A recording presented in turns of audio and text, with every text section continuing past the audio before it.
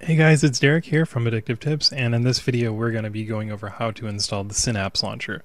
Now before I get started, I just want to say that Synapse is mainly targeted at GTK desktops like GNOME and such, but it's not impossible to use it on KDE, and I have been known to use it on my desktop of choice. It works pretty well on KDE. It doesn't look as fancy, but you know, it doesn't really matter to me. So anyways, before we get started on how we use it, you got to go over how to install it. So we're going to install it on Ubuntu, so I'm going to do sudo apt install synapse tac-y, enter my password, and if you check the link in the description, I go over how to install it on all distros, not just Ubuntu, but you know, most people use Ubuntu, so that's why we're talking about Ubuntu. So to launch Synapse, you can just open up your app window, type in Synapse, and then open it up, and you can see that I have it right here.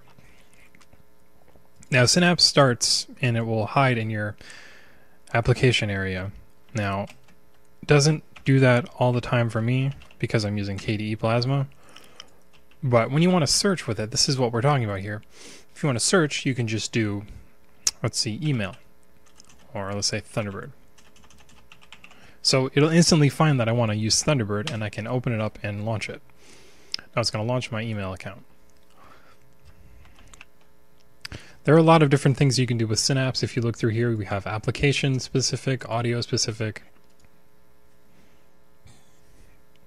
and a lot of different stuff. So it's very intelligent. It can just pretty much find whatever you're looking for. So, you know, if I go to video, it's going to start searching for video files. But if I go to all and I type in VLC, I know that it's going to search for the VLC media player.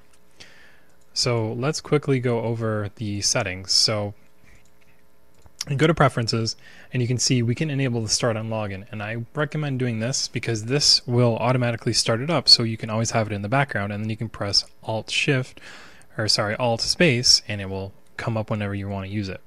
And if you want to change the shortcut, you can just double click here and you can change it to whatever you'd like.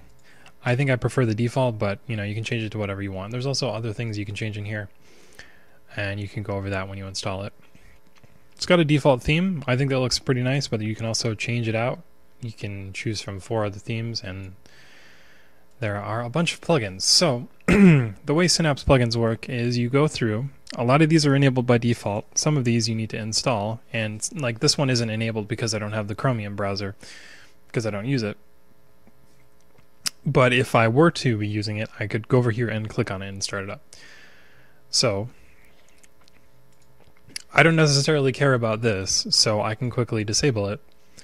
And I can also, maybe if I don't want to use the Launchpad thing, I can turn that off, but you know, maybe I want to use pass integration, or maybe, you know, Pastebin, I want to turn that off. You can go through and you can turn on and off features. So just go through the plugins, find stuff that you like, and enable or disable, and that's how you turn on features. So it's pretty useful. Just check the box, the checkmark button, to enable and disable features. And they've got a lot to choose from. A lot of these plugins don't necessarily install unless you specify them, but the defaults are pretty good, and I like it. So that's how you launch Synapse, that's how you use it.